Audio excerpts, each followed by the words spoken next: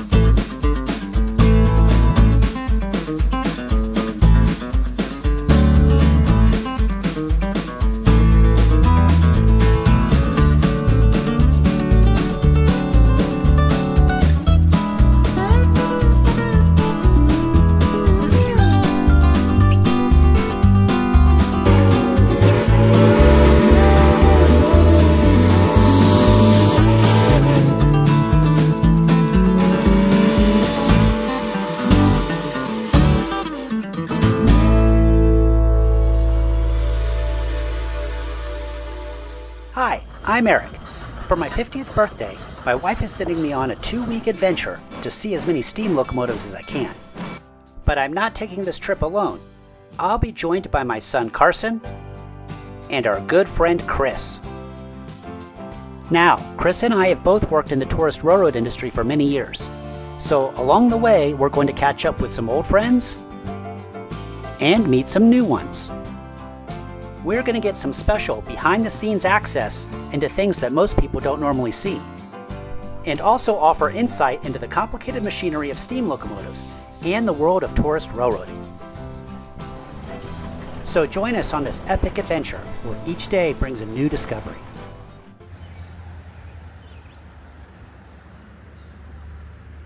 The entire town of Cass was built by the West Virginia Pulp and Paper Company in order to harvest red spruce from that mountain up there, Cheat Mountain. The town was built around, I believe, 1900 or 1901. I think 1900 is when they started building. A railroad was built to reach the timber areas and bring the logs down to a sawmill along the Greenbrier River. The track that runs right here in front of the station was the Chesapeake and Ohio Greenbrier branch. It came up from, I think, Marysville that way, and came up to Cass, and then connects to Durban at the western, with a connection with the Western Maryland in Durban up that way. Then the town of Cass was built with the line going up here and to the left to go up to Cheat Mountain in order to harvest the timber. In order to tackle the steep grades, sharp curves, and rough track up on the mountain, special locomotives were needed. Built by the Lima Locomotive Works and named after their original designer, the shays proved reliable and efficient for working deep in the woods. Shays were the most abundant of the geared type of steam locomotives. 3 pistons mount vertically on the side of the boiler. Instead of being connected directly to the drive wheels like on a conventional locomotive, they instead turn a crankshaft that runs down the outside of the locomotive. The crankshaft has a series of gears which are connected to the drive wheels, which are located in assemblies called trucks. Again, on a conventional steam locomotive, the drive wheels are mounted rigidly to the frame, which makes it difficult for the engine to negotiate tight curves. But on a shay, the trucks can pivot independently from the boiler and the frame. Because of this, geared locomotives can traverse much tighter curves and rougher track. Since every wheel is a drive wheel, which is smaller in diameter and driven through a gear reduction from the cylinders versus a rod locomotive, shays have tremendous tractive power and a good power-to-weight ratio. But to gain these advantages, they sacrifice speed. Top speed on a Shay is just a little over 10 miles per hour.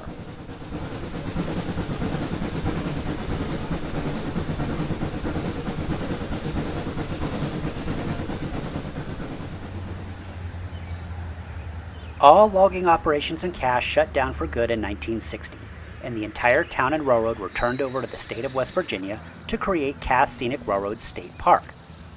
Since 2015, the railroad has been operated by the Durbin and Greenbrier Valley Railroad, under contract with the park system.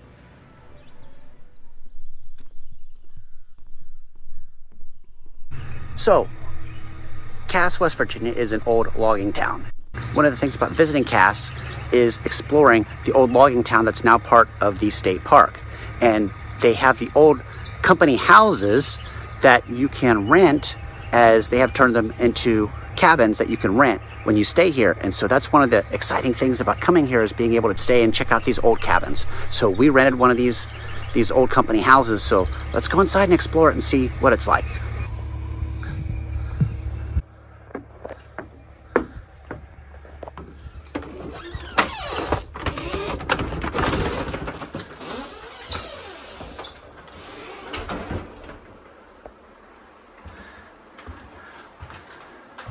Well, we got in late last night, and it was too late in order to do a walkthrough, so we've already kind of settled in a little bit. So this is showing us the next morning after we've already kind of settled in, and so we've got some of our provisions. They have a full kitchen set up, so we stopped at a grocery store on the way into town to be able to pick up some provisions. There is a restaurant at the company store, and they provided us a menu. Outside, a little porch, back porch, right here. And being a state park, of course, you've got to have your typical campground style grill, picnic table.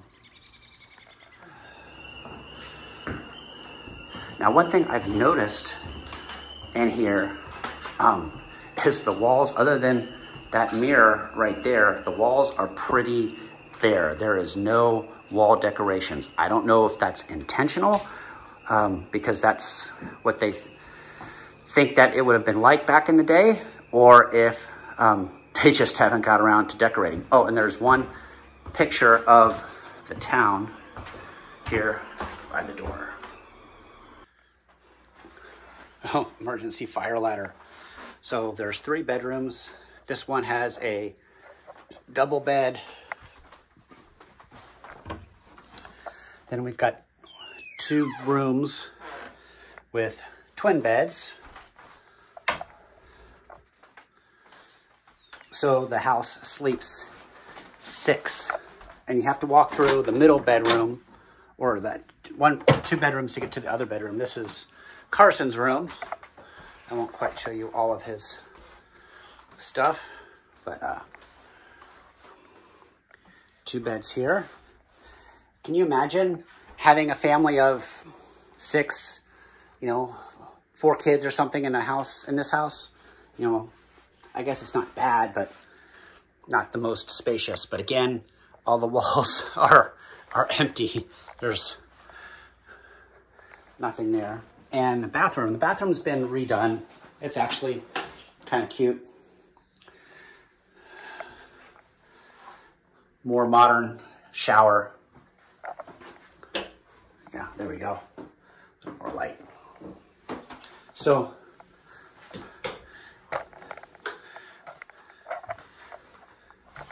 cute house.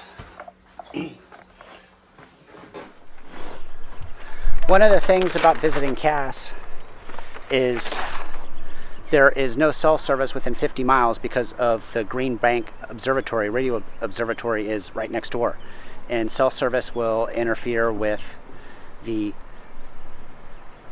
science that they're doing. So if you're trying to use Google Maps in order to navigate your way here, you're kind of out of luck. So luckily we had the good old Rand McNally to help us out. We are here. We are at Cass Scenic Railroad in West Virginia. Got here super late last night, and And this is what we're going to be seeing today. Shays, geared engines, going up huge mountainous grades, all standard gauge.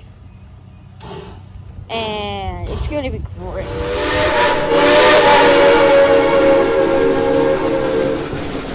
Today we're taking the classic trip to the top of Bald Knob. At 4,843 feet, it's the third highest point in West Virginia and only 21 feet shy of the tallest. It's also the highest point east of the Mississippi reached by a standard gauge railroad. To get there, the 11-mile line will climb 2,390 feet over grades up to 9% and traverse 2 switchbacks.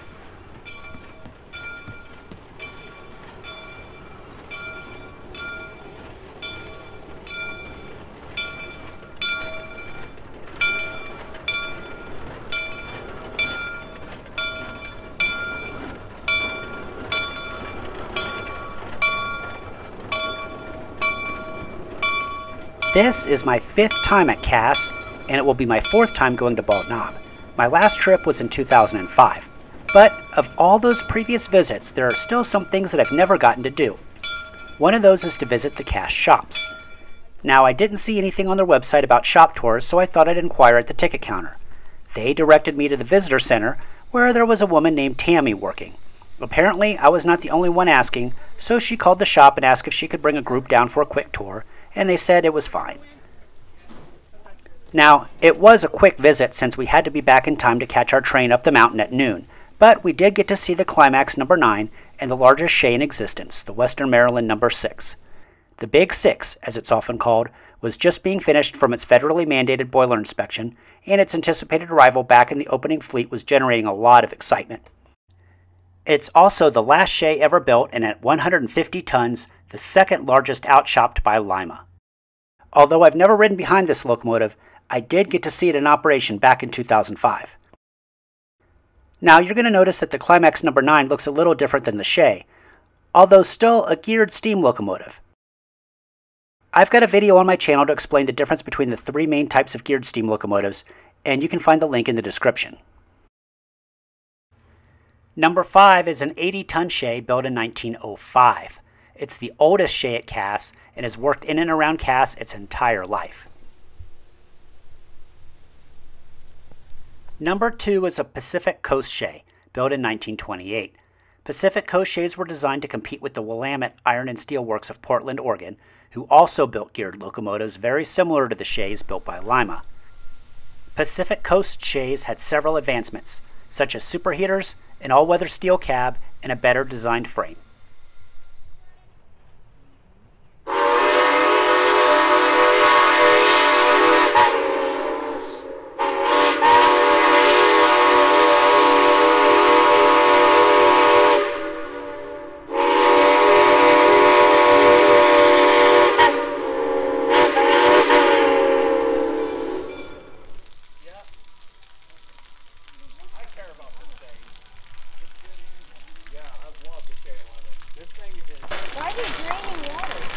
It's over full, and so it's just sloshed out.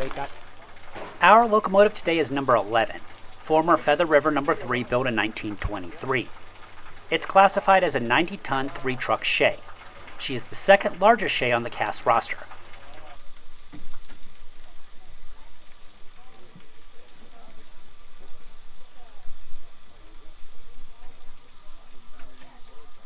Number 11 is also listed as having a tractive effort of 40,000 pounds.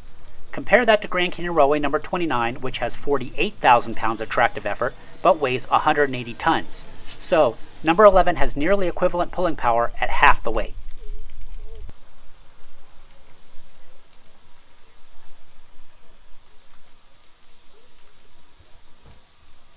Just finished up with the shop tour, and I got some snacks for the trip. They gave us some food. Looks like some sort of build your own burger sandwich, and there's macaroni salad in there. I think that'll be pretty good.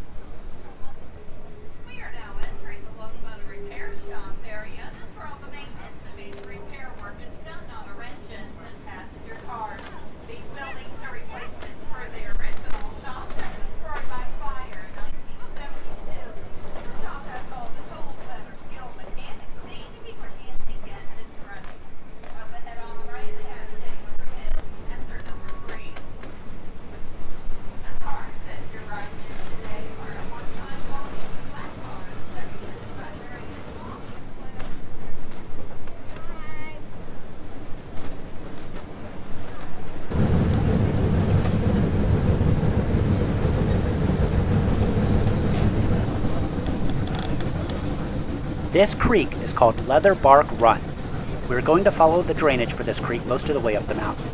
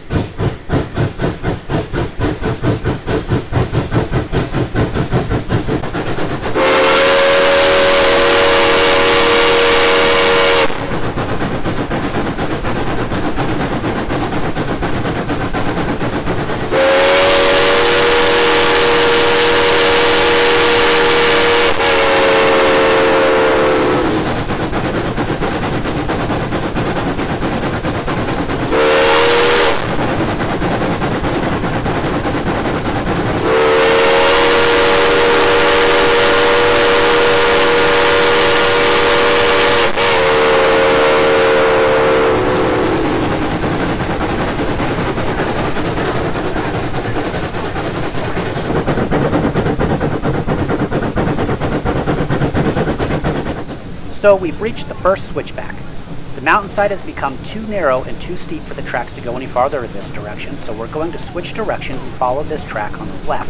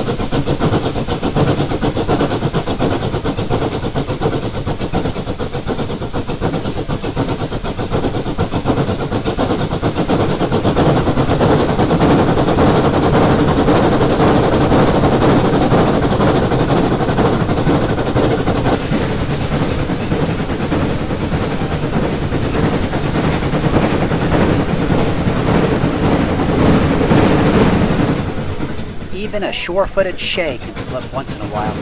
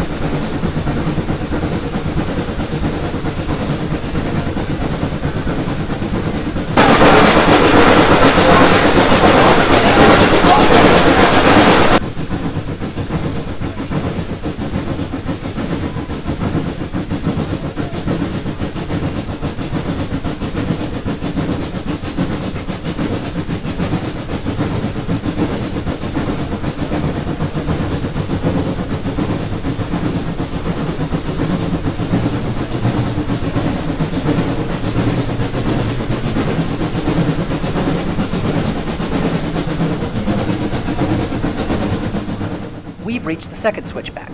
Now we get to change direction again.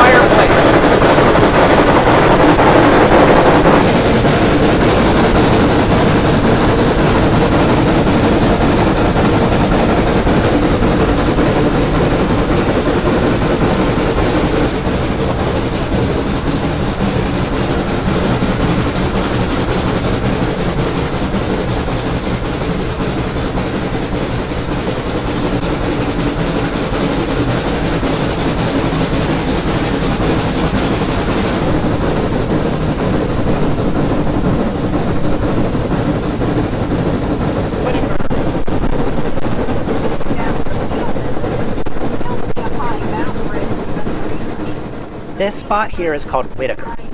The railroad does offer shorter rides that end here. Then they let you off to check out the old lumbering equipment. But our train still has a long way to go.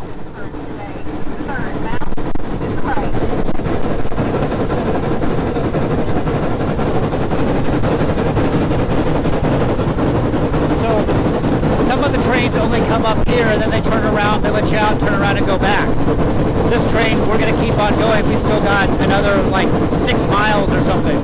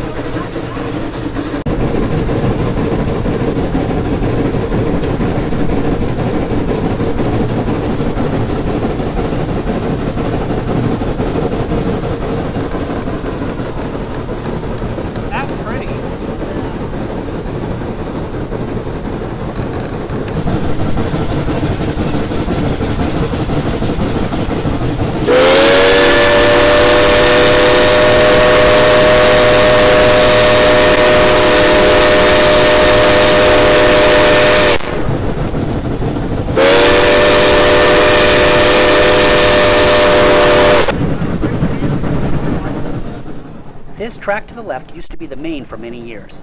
It went to a lumber camp called Spruce. The lumberjacks would stay here when they were working in the woods so they didn't have to go all the way back to Cass each night.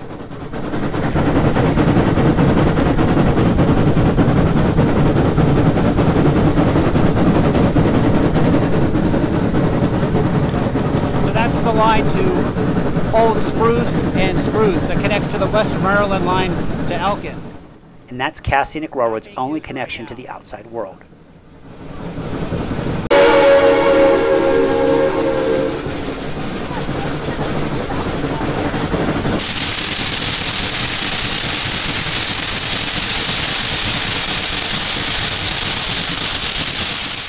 Steam locomotives use a lot of water.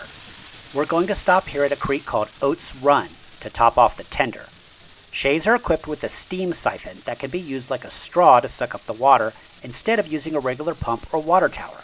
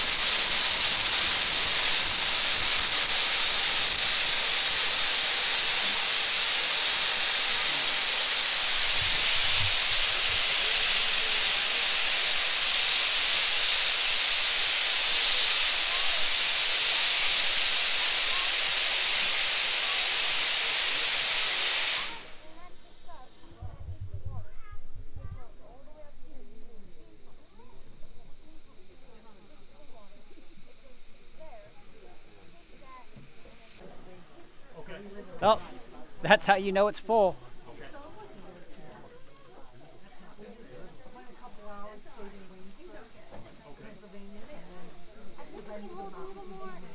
Yeah, should I try to put a little bit more in there? Top it off? Rocket, get the bubbles out. This is an 8% grade. It's going to be fun to see the engine get started off of here. It's got to take a little bit of practice. As soon as these guys get back up to the front. Huh? Well, now it's full of water, so at least it'll help give some traction. All right, the conductor's up to the front. So you get going here in a minute. There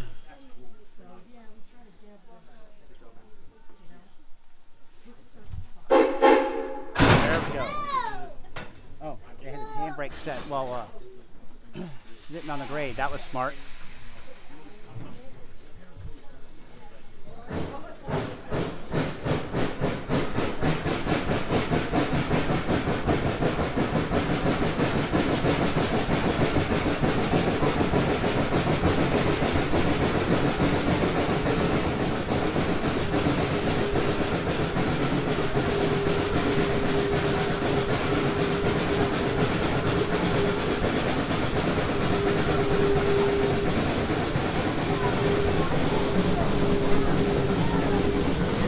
That's got to be like, get the roll it, get one chuck and rip the throttle wide open. So that's supposedly where the old site of Spruce was, down there in the valley.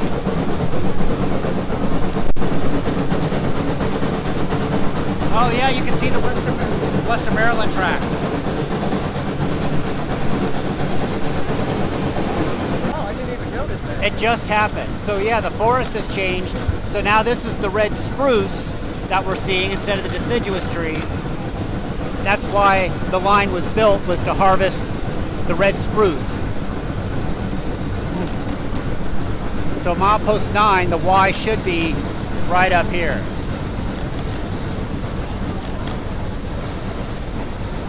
And then it says that we're supposed to actually have like a 1.5% downgrade.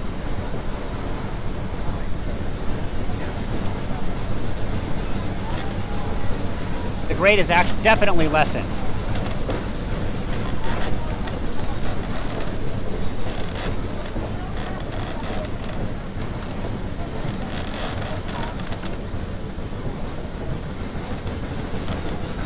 And look at all the moss. Just a carpet of green.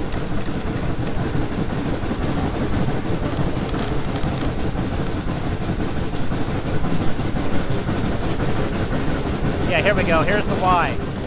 This is the only Y on the bald knob line. It's not used very often.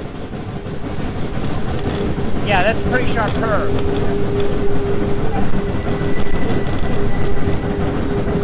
Yeah, so I think the track on the main where we're at is the sharpest curve on the railroad. And it's pretty sharp. I mean, that's a tight Y.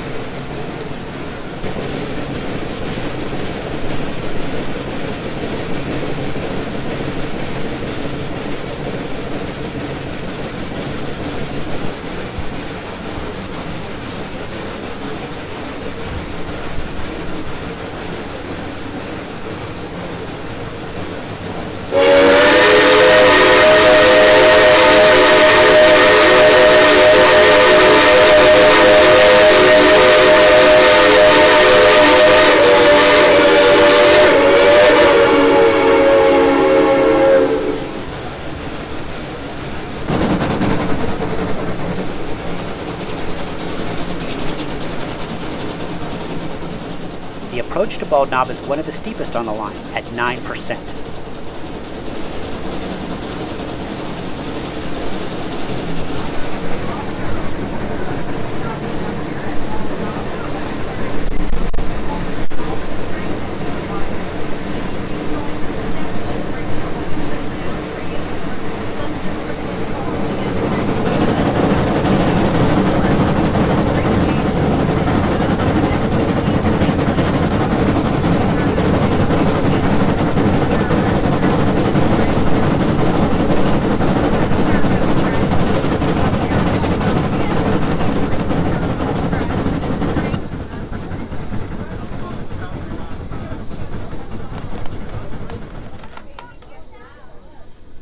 Here we are, Bald Knob.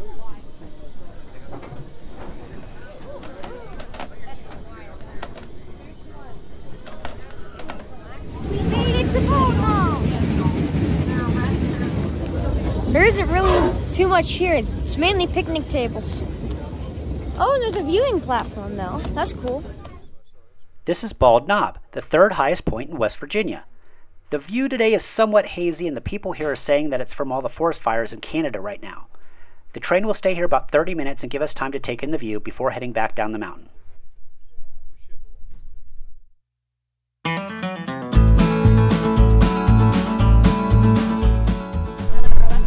Yeah, it says Cass should be to the right. Is that the big internet tower or the big Yeah, that's the radar dish? yeah, that satellite dish. That's part of the Radio Astronomy Observatory. That's Green Bank. Yeah, it's not a clear day. Clear up the picture. You need a filter. You need a fog filter. Is there such a thing? You'll get to work on that. Yeah. It might be a good idea for the bench. Yeah. Make $1 million. You could actually get that vista there Uh-huh. like it's supposed to look. Yeah. I saw like a tiny video. I am definitely going to come up here again once that canopy business is done.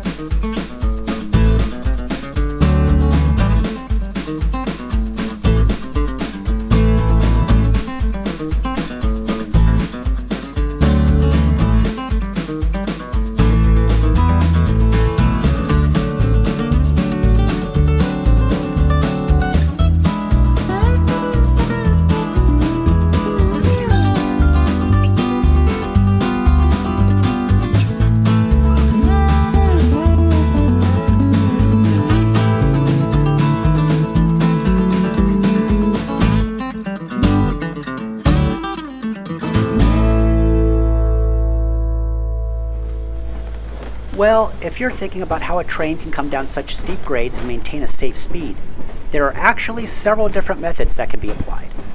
With modern diesel locomotives, you would use the dynamic brake, which uses the electric drive motors to generate electricity, which then is routed through a large resistor to create a braking force. Some steam railroads use a device called a water brake, which basically allowed you to safely use your steam pistons as compressors, which created a retarding force. Most steam railroads use air brakes and retainers, which allow you to maintain a certain amount of air pressure in the brake cylinders on each car all the time. But here, they go old school. There's a conductor and a brakeman on the train, and they adjust the handbrakes on the cars to balance the braking force with the grade of the track. The engineer will give them signals, basically a thumbs up or thumbs down, when he wants more or less brake. Of course, he still has the regular air brakes to supplement, but the use of the handbrake allows him to recharge the air at various intervals.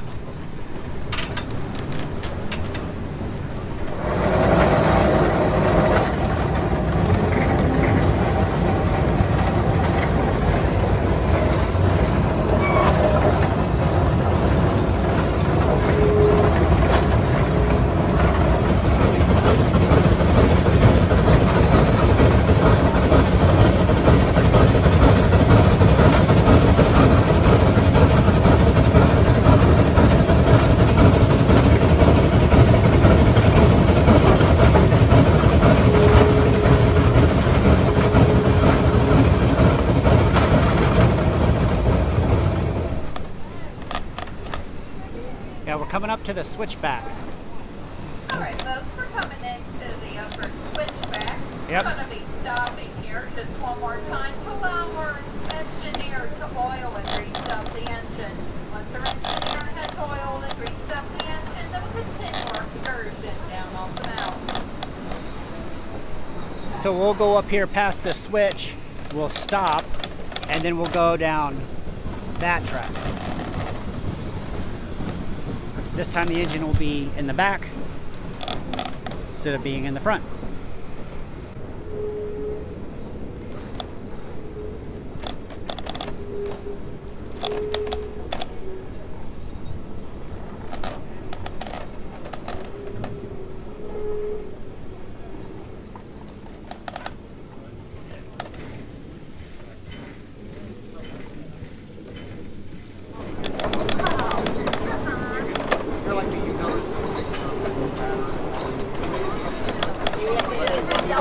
Huh? If they split up each individual car at the very top and they did gravity runs to go down. Yeah, that would be pretty cool. That'd be one heck of a ride to just gravity run. I'd do it. You just ride the handbrake.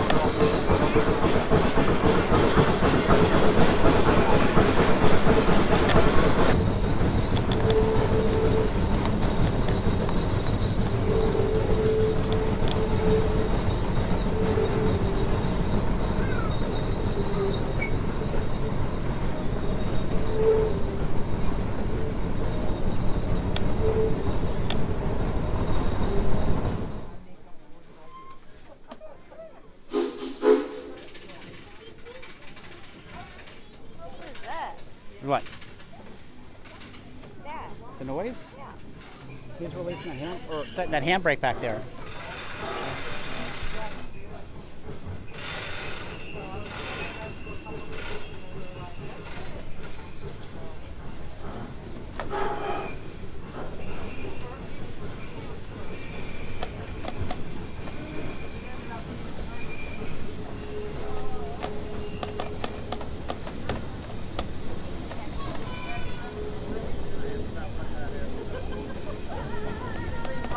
I feel like I watched a video recently on this and somebody said what it was and I don't forget. The rails are wet. Because he's dropping water from the...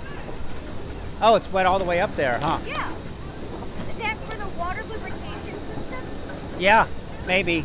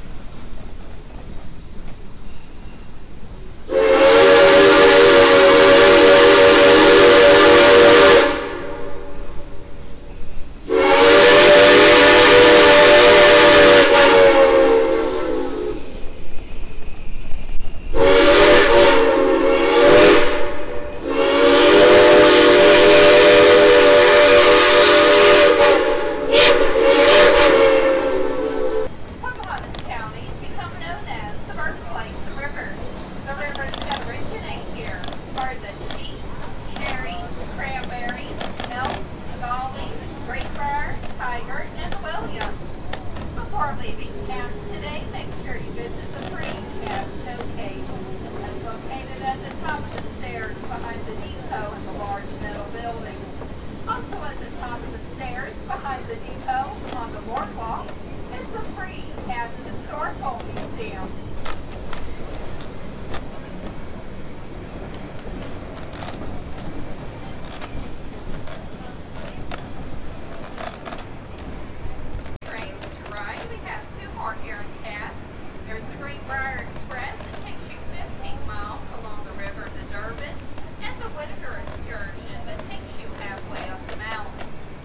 Travel to Elkins and ride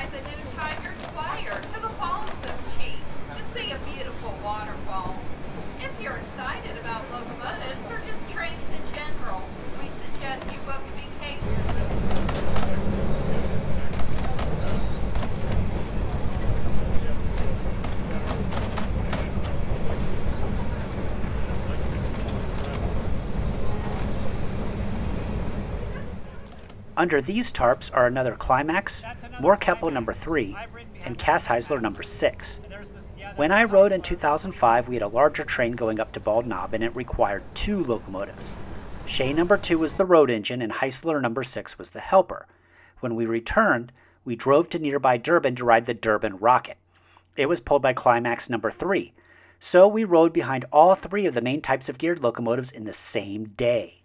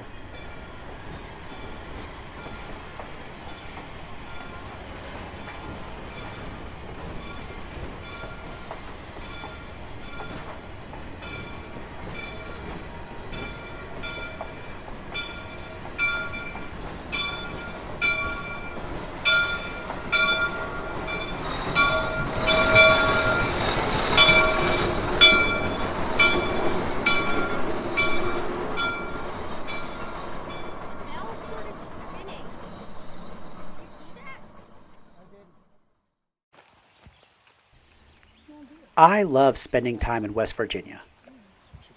There's a certain peacefulness and tranquility here, in the solitude that can be found deep in the hollers of the Appalachian Mountains.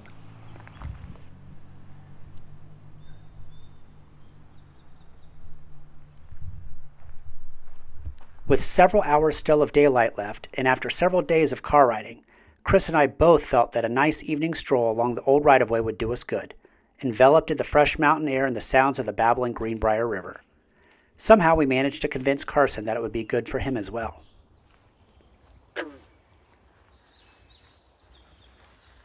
Another one over there. There's one in the water.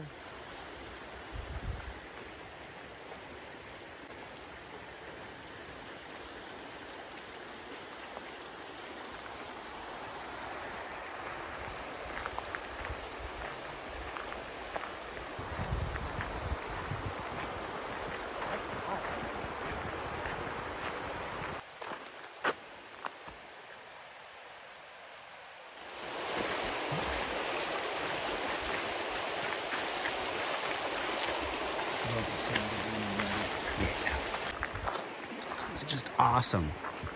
Big old bluffs, cliff faces up there. Walking through the damp woods, babbling brook on the side. This has been an awesome day. Since we're at the halfway point of our adventure, this seems a good time to reflect on all the amazing things we have seen so far, especially today's epic ride up the mountain. This is the first destination on the trip where I knew more about than Chris, as he's only been here once previously, and briefly at that. So Chris, have you enjoyed Cass? Cass, as usual, has knocked it out of the park. It's been an amazing day. Yeah, it's been awesome. Are you ready to leave? No, not yet. So where are we going tomorrow? More Cass. More Cass! All right. Got a fever. The only prescription is more Cass. More Cass. Tomorrow, we're going to go to Durban on a new line that just opened. That's going to be awesome.